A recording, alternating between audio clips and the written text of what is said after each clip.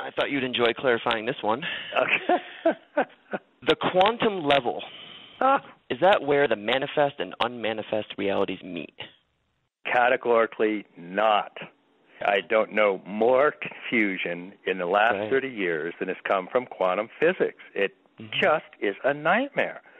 So let me try and back up and weave a few things in with that and see if I can help clarify some of this. And I promise you this is endlessly confusing because so many people have so many just flat-out wrong notions and then confused notions.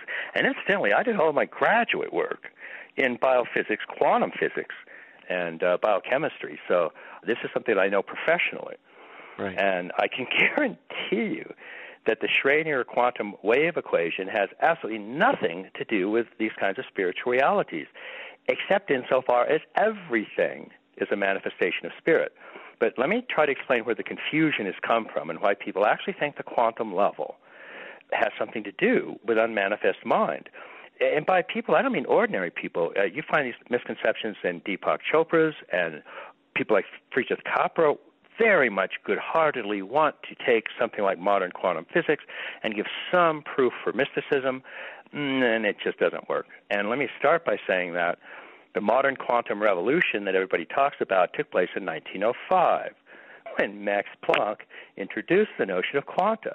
Most of the revolutionary things that were introduced, including the Heisenberg uncertainty principle, all of those happened by 1925. The collapse of the Schrödinger wave packet, which is what people refer to by the quantum level and the quantum wave packet collapsing, all of that was figured out by 1925. So this leading-edge massive breakthrough in modern physics is about a century old. Well, that's number one. Number two, here's why what's happening at a quantum level so led itself to a mystical misinterpretation, including right up to the movie What the Bleep Do We Know? And about 20 years ago, the confusions were so deep that I did a book called Quantum Questions. And I went back and took the 13 pioneering founders of modern quantum physics, including Bohr and Heisenberg and de Broglie and Schrödinger and Eddington. And I took all of their writings, including Einstein's, everything that they had written on mysticism, and edited them to put all of their writings into that book. So you can find all of their original writings on physics and mysticism.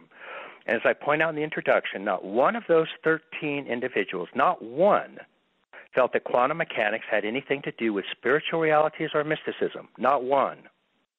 And yet, all of them were mystics. Right. And they were mystics not because of physics, but despite it. And the actual failures of quantum mechanics to account for anything spiritual basically was the last straw that broke the camel's back and helped all of them become mystics in the sense of metaphysics.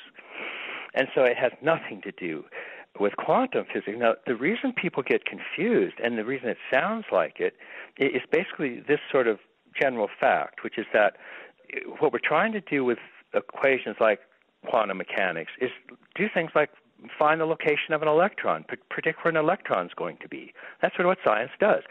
Predict where Uranus will be next year. And Newtonian physics does extremely well in predicting large objects moving at slow speed. And when you get down to quantum events or relativistic events, then other kinds of physics kick in. And at the very, very small levels, the only equations that we've ever had that came close to predicting where an electron might be are the Schrödinger wave equations.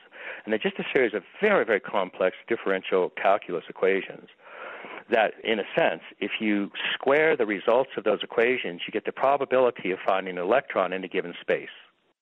Now, the tricky part is that you can't say exactly where that electron will be until you actually measure it.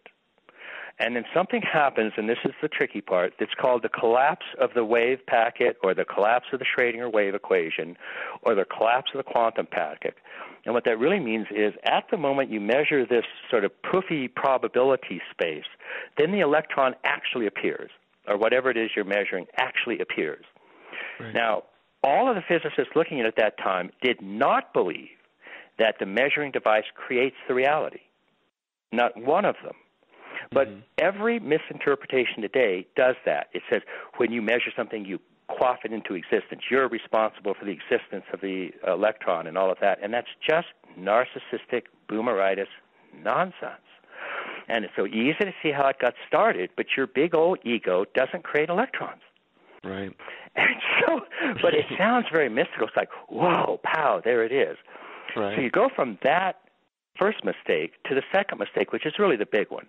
And you can argue until the cows come home about what the Schrödinger wave packet means, and philosophers have been doing it for almost a century.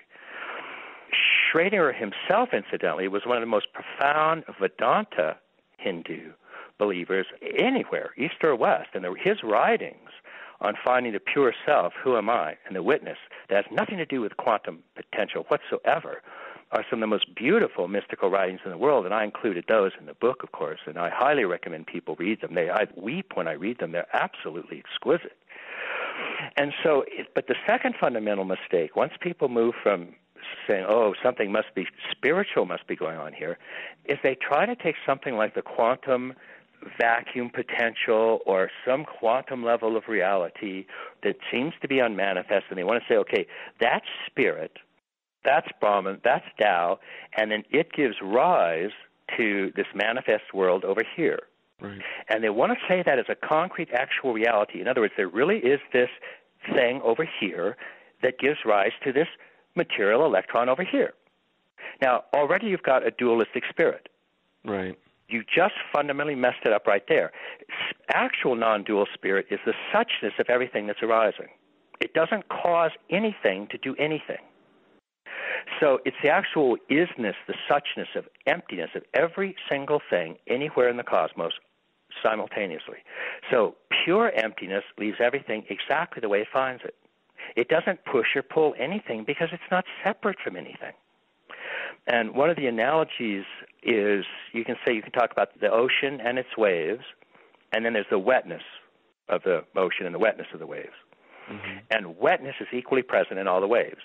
A big wave is not wetter than a small wave. Nor does wetness cause one wave to do something and another wave to do anything else. Wetness is simultaneously all present in every single part of all the ocean at all times. Wetness does not give rise to the ocean. Wetness is not the quantum potential that's different from the ocean.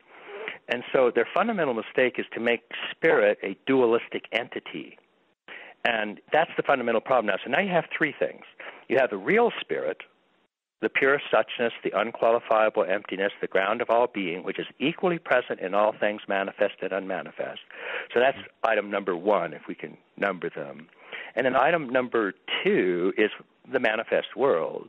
And then item number three is, well, is there an unmanifest? Is there something that is creating this manifest world? Since it's not pure spirit, what else could it be? Is the quantum level plugged into anything?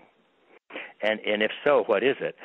And so then you have to go back and actually look at physics. And as you know, what they're trying to plug the quantum level into now is strings. Right. Mm-hmm. And then strings are basically, now it's 11th dimensional mathematical dimension. Is that we're up to now? We're up to 11 dimensions? We're up to 11. I think it's just going to keep going. And when they passed 9 dimensions, everybody agreed that it's probably now so abstract that you're never going to be able to find empirical evidence that will be able to decide one way or another in any typical scientific sense, whether string theory is true or not. Right now, people that like it, and I happen to like it because it's elegant and beautiful and extremely exquisite. And if it's true, it might account for a lot of things in physics that are unaccounted for now. But if it's true, it's a Pythagorean heaven. It's really nothing to do. It's so off in mental hyperspace. And it's okay with me, but that's usually not what people mean by spirit, which is supposed to be non-intellectual and non-mental. This is just one big brain. Anyway, that's the problems of trying to get into physics to sort of prove mysticism. Now, I have sort of two kind of para-theories that I would inject very quickly. If you look at the traditional great chain of being, and it goes on the manifest side of the street, when actually the manifest world is creating, first spirit gives rise to soul, then soul gives rise to mind, then mind gives rise to body or biological level, and then body gives rise to matter. And that's sort of the involutionary sequence. And we're not saying this occurred in time. That's just that's a kind of a ontological order of levels. Right. And in Plotinus, he called that outward movement, or Bindel called it involution, and Plotinus called it efflux. sort of a throwing outward of spirit. And then once matter is created, or the potential for matter is created, then evolution occurs from matter back to biological living things, back to body, back to mind, back to soul, back to spirit. And that's kind of an overall sort of story about how it unfolds. And if you just use that as a counterexample, then what is giving rise to the material level is not spirit per se, but prana, the body level, the bioenergy level. So if we ever find that strings or quantum levels or whatever the heck we decide is down there is rising and bubbling up out of a sea of something, that something is probably prana. It's probably bioenergy. And that's probably what people are pointing to. That's not spirit, and it's not the Tao, and it's not all this other stuff. But if you want a kind of a, quote, far-out interpretation, that one makes much more sense than trying to put the quantum level into Brahman or Tao. It's just not going to work. But that's at least the possibility, and it at least stops you from qualifying the unqualifiable. See, these people are trying to get work out of it, and it just was not going to happen. So you have to be really careful with that. But here is, I said the second problem was sort of even worse, but the third problem is the worst of all. And that's even if you disagree with part one and part two, the third part is, to me, the killer, and it's hurt mysticism just enormously. And that is that, as you know, there are at least first-person and third-person approaches to reality, to spirit, to the world, to whatever we wish to approach. The first person is a first-person term. I find an interior realization. I introspect, I meditate, I look into my mind or my heart or my soul, I feel my feelings, whatever it is. It's a first-person series of realities. And then there are third person, which generally is taken to mean an objective view, a it view, a him, her, they, it view. So you're taking maybe a conceptual view of it. You're looking at, the Schrödinger wave equation is a third person approach to reality. Right. And so when you learn the Schrödinger wave equation, you're not enlightened. You haven't awakened to the ground of all being. You're probably just a dorky mathematician someplace. As I was, so I'm speaking for all dorks. But you can learn third-person maps and symbols and ideas. You're not going to awaken. That has nothing to do with contemplative realization. And so we say, well, it's a third-person approach to the same reality that you're getting in the first-person approach. And in fact, it's actually not. As we talked about, that part's even wrong. Right. So it discouraged basically by saying this is proof of that reality. No, the actual proof of that reality is in first-person terms, and there are very specific, in a sense, scientific experiments for interior exploration. There are injunctions known as meditative practices. You have to learn to concentrate the mind very powerfully. Most meditative disciplines don't allow you to move on until you can focus on an object without losing awareness of it for at least 5 minutes. And the average adult can focus on an object without losing attention for about 40 seconds. So it can take sometimes 2 or 3 years to learn to train your mind so that it can focus with that degree of concentration. Then from there, you might have to then you can go on and work on spiritual contemplative development, interior development according to St. John of the Cross or St. Teresa, or working on koans in the Rinzai system, or working on interior inquiry in Vedanta. But the idea that you can just sort of, learn mathematical equations, and that's the same reality from the third person, is deeply confused. Right. And as I say, what it's really done is hurt the contemplative field, the field of first-person realities, by saying, no, wait a minute, that doesn't prove anything. The only proof is an interior realization. And then the theory map is a map of interiors, not a map of what you think quantum realities are doing. Mm-hmm. So we've got people, just these three confusions have been so extensive that it's almost impossible now to even talk about, physics and quantum realities and spirit and so on, because everybody makes these assumptions that it's just completely obvious. Mm-hmm. And I watch, for example, what the Bleep Do We Know, and I would say more or less that every actual assertion they made about physical realities, meaning quantum realities, and their relation to spiritual realities is categorically false. And it was staggering to me because it was so popular. And you notice all the authorities they bring on, they never really identify them. Because they're not authorities. but it's that people so want to believe in mystical realities, and that's so fantastic. But there are ways to discover these mystical realities. And if you think the great founding physicists believe that nonsense, go read Quantum Questions. Right. Yeah. And quote somebody else other than physics. quote this unknown dude from What is Bleep. I mean, give your authorities that way. But don't go quoting Einstein or Schrödinger. Well, is it fair to say that a lot of the confusion came from, it feels like a lot of Western science, modern Western science, has been sort of trying to explain away subjectivity.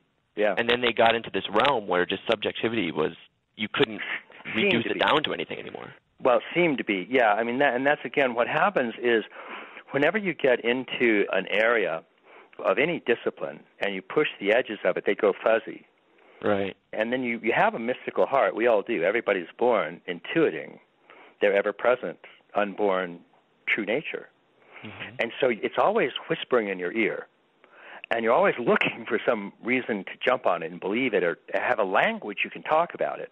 Right. And that's what happened for a lot of people. The kind of Tao of physics, or what the Bleep Do We Know, they didn't have any language at all. And all of a sudden they had a language, they could talk about it, the interrelated dynamic pattern of all the web of all particles and all this kind of stuff. And it was better than nothing, and more than that, it seemed to be grounded in science, so it was okay if you thought this way. Right. But in terms of actual real physics or actual real mysticism, they were incorrect on both counts. It was just bad physics and sloppy mysticism. Right. And the marriage of bad physics and bad mysticism has been a nightmare. And so what we're trying to do is tease it apart and say, here's good physics, and here's mysticism that has its own proofs. And let's put them both together, but let's don't think that one is proving the other, and let's don't confuse third-person approaches with first-person approaches. Right. And it's definitely the case that modern Western science, it wasn't that it rejected interiority per se, it's that it just focused on I'll use the great chain of being just as a reference point. I don't believe it's there, in any archetypal, pre-given way. But all they really did is they weren't studying spirit, they weren't studying the soul, they weren't studying mind, they weren't studying the body. They went right down and started, really focused on matter. And if you actually look at physics, the laws of physics don't have room for life, mm-hmm. let alone mind or soul or spirit. So why pick on spirit? I mean, it's one of the problems is if you focus your attention so tightly on rocks and formulate laws for rocks, and then you're surprised when it can't account for the life of a dog. And it can't. Physics says, well, we can predict, where Neptune will be, and so on. And go, you can't predict where my dog will be 5 minutes from now. Right. And so my dog doesn't fit the laws of physics. Why are people getting all upset that spirit doesn't or something? And so what Western science did was make extraordinarily spectacular discoveries in the material realm. Mm-hmm. And then people who focused only on that got so hungry for life and mind and soul and spirit that they started doing very strange things with physics. Totally understandable, but it's just not a good road to travel up. And right. Again, the most embarrassing thing is, as one of the very early reviewers pointed out, is that, look, if right now we say that the present version of physics is the same as Buddha's enlightenment, it's just from a different angle, but it's the same reality, same thing. Mm-hmm. And incidentally, the version of physics at that time was bootstrap theory, which is rejected today.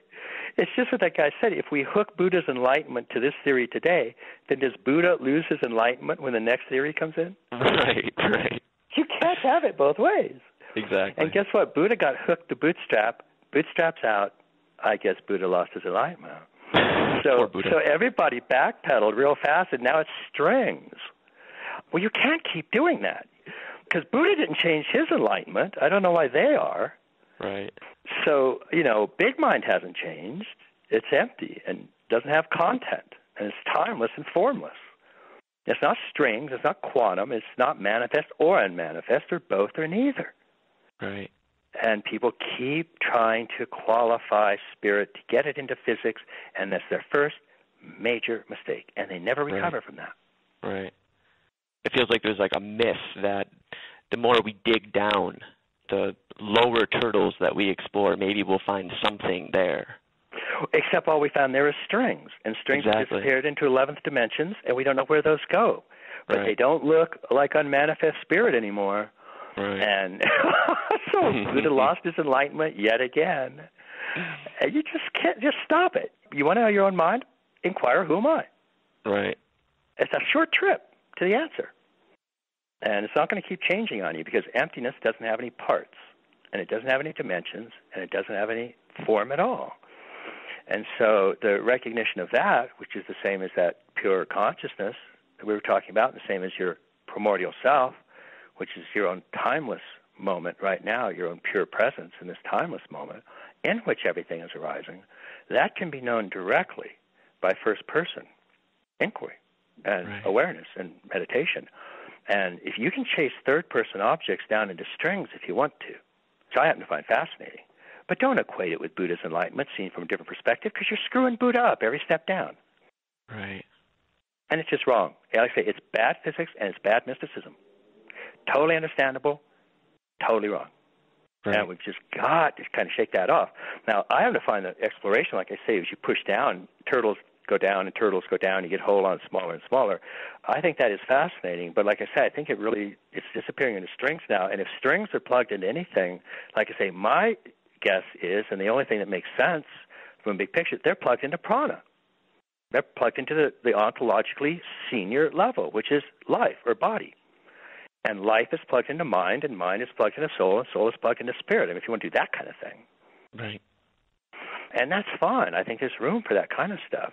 And we're not going to know this until we start exploring subtle energies more. And there's a lot of actual empirical work on some of what we might call the grosser of the subtler energies.